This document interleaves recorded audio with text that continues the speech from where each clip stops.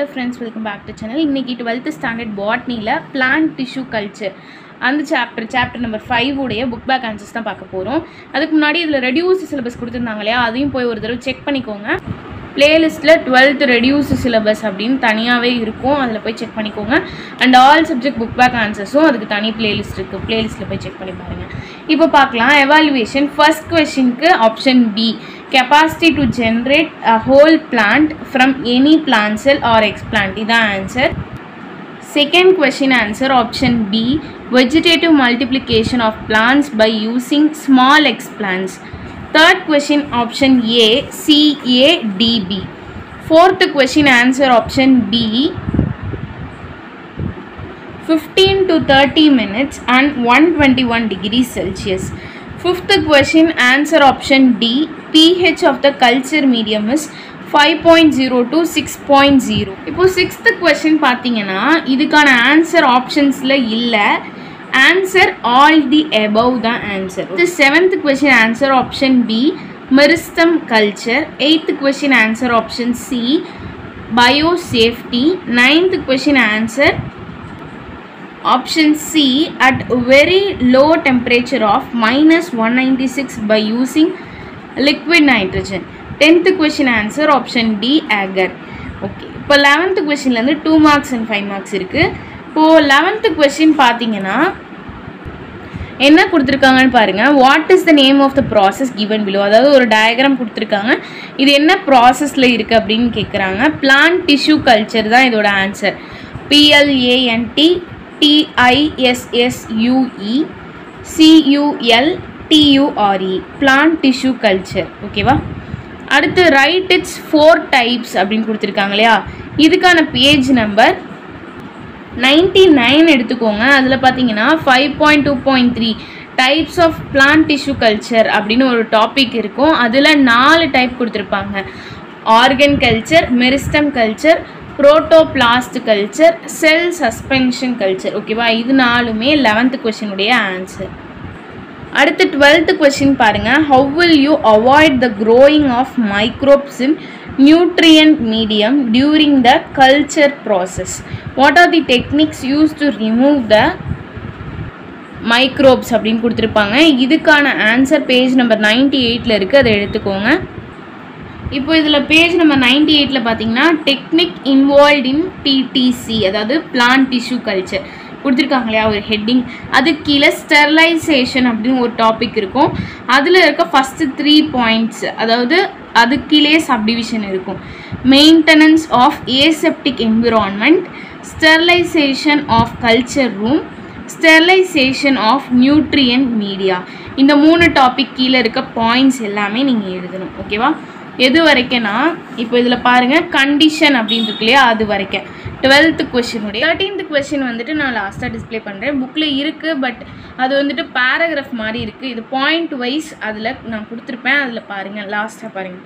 14th question, what do you mean embryos, write its application. இது வந்துட்டு page number 102ல இருக்குது. இதில் பாருங்கள், ஸ்டொமேட்டிக் எம்பரியோஜெனசிஸ் அதுலேருந்து ஆரம்பித்து அப்ளிகேஷன்ஸோட 3rd பாயிண்ட் முடிகிற வரைக்கும் இன் எனி பிளான்ட் அப்படின்னு இருக்கு இல்லையா, இது வரைக்குமே நீங்கள் எழுதணும். இதுலேருந்து இது வரைக்கும் எழுதணும். இது 14th question உடைய ஆன்சர். அடுத்து 15th question பாருங்கள். give the examples for micro propagation performed plants அப்படின்னு கொடுத்துருக்காங்க. பேஜ் நம்பர் 102லே தான் இது இருக்குது. இதுக்கான answer 5.4.1 micro propagation of banana அப்படின்னு ஒரு டாபிக் இருக்கும். அதில் pineapple, banana, strawberry and potato, இதுதான் ஆன்சர். இது 15th questionக்குரிய ஆன்சர். அடுத்து 16th question, இது ஒரு இம்பார்ட்டண்டான 5 mark question, ரொம்ப ரொம்ப ஈஸியான கொஸ்டின் தான். Explain the basic concepts involved in plant tissue culture. Page number 97ல இருக்குது.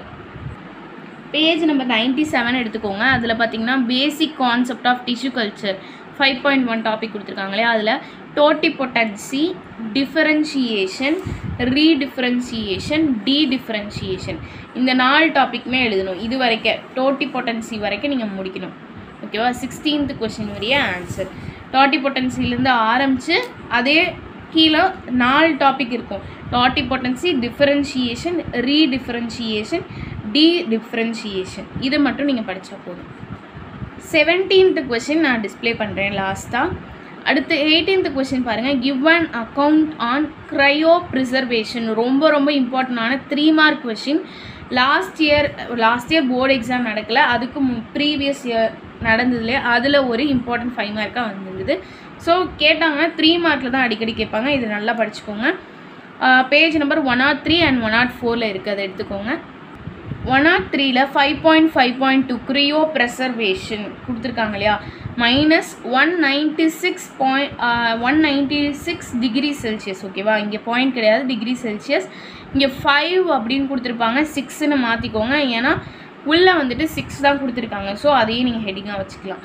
அடுத்து க்ரையோ ப்ரிசர்வேஷன் இதிலேருந்து ஆரம்பித்து நெக்ஸ்ட் பேஜில் இன்டலெக்சுவல் ப்ராப்பர்ட்டி ரைட் ஐபிஆர் அந்த டாபிக் முன்னாடி இருக்க பேராகிராஃப் வரைக்குமே 18th கொஸ்டினுக்குரிய ஆன்சர்.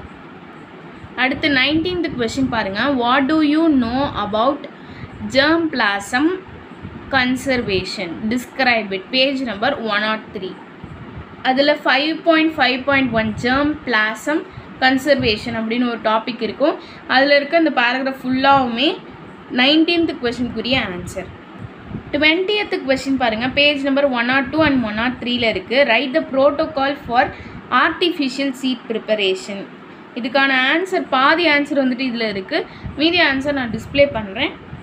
102ல் 5.4.2 ஆர்டிஃபிஷியல் சீட் அப்படின்னு ஒரு டாபிக் இருக்கு இல்லையா கீழே, அதிலிருந்து ஆரம்பித்து நெக்ஸ்ட் பேஜில் இந்த மேலே இருக்க டயக்ராமுக்கு முன்னாடி வரைக்கும் ஓகேவா, ஆல்கினேட் அப்படின்னு முடியுது, சோடியம் ஆல்கினேட். ஓகேவா, இது வரைக்குமே 20th கொஸ்டினுக்குரிய ஆன்சர். இதுக்கான ஜஸ்ட் ஒரு ஸ்கீமாட்டிக் ப்ரெசன்டேஷன் மாதிரி நான் லாஸ்ட்டாக டிஸ்பிளே பண்ணுறேன். அது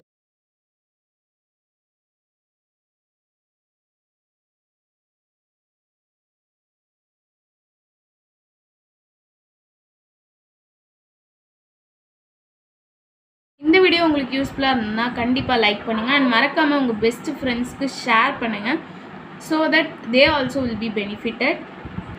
And நம்ம சேனலோட நியூ வியூவராக இருந்தால் கண்டிப்பாக நம்ம சேனலை சப்ஸ்கிரைப் பண்ணிக்கோங்க. 12th all subject book back answers இருக்குது, மல்டிபிள் பிளேலிஸ்ட்டில் போய் செக் பண்ணிக்கோங்க. தேங்க்யூ.